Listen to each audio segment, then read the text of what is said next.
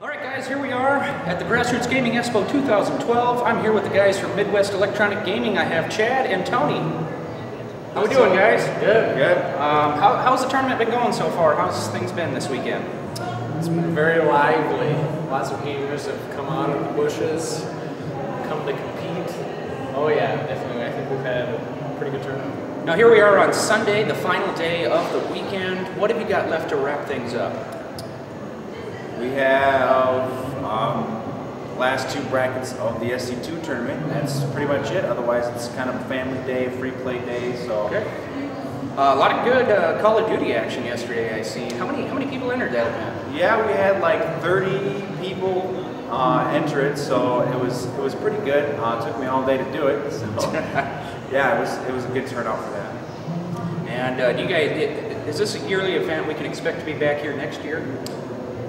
Yeah, it is a yearly event. It happens, you know, at different months. I mean, last year it was in August, so it was summertime. But this year we did it in October, so it's whenever they decide to do it. But it will be yearly, so every year. So. Okay, good.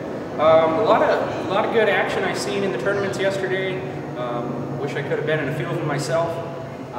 You guys got any other events coming up anytime soon that we should know about, or? Nothing on the charts as of yet. Nothing on the charts yet, all right?